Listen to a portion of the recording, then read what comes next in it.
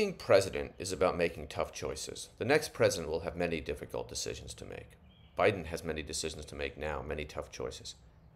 How do we end this terrible war in Gaza while still ensuring security for the state of Israel?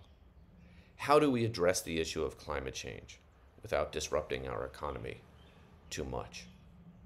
How do we stop Putin's aggression in Ukraine without dragging the United States into what could become World War III? A similar question could be raised about Taiwan. How do we reform and expand our democracy? These are all difficult questions. We can list many more that are difficult choices. And I think President Biden is wrestling with them. I'm not saying he's doing it perfectly.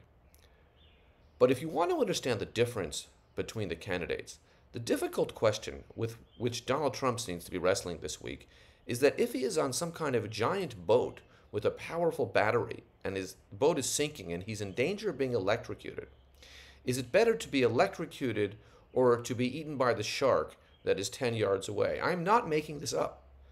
Donald Trump spent time talking about this at a recent event because that shows you the deterioration that is going on with regards to his mental facilities and how wildly unqualified he is to be president. Even if he weren't a fascist and a criminal, he would still be mentally incapable of doing this job. And the fact that Joe Biden is old doesn't change that, and doesn't change the reality that Biden is competent enough to do this job and Donald Trump has completely unraveled.